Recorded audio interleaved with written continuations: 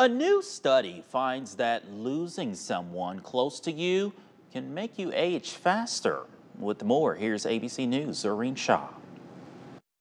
A study from Columbia University found that people who had lost a parent, spouse, sibling, or child had more evidence of biological aging, the decline of cell, tissue, and organ function. Researchers say this poor organ function could lead to chronic medical conditions. Even worse, the more losses you experienced, the more your cells seem to age. Interestingly, the researchers seem to find that losses suffered in adulthood had more of an impact than losses suffered as a child. Blacks and Hispanics experienced more loss compared to white participants, but there was no change in rates of cell aging based on race. It is normal to grieve, but if you feel you're experiencing serious difficulty in the face of a loss, please remember that help is available by dialing 988.